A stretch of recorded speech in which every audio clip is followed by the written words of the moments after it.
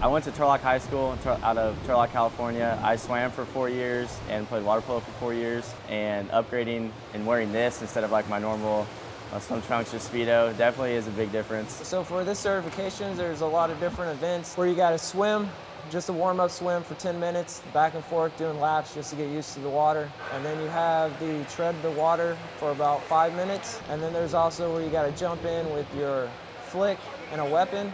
And the idea is when you jump in blindfolded, you're supposed to be able to take off all the gear and lose the weapon, and so you can swim back to safety.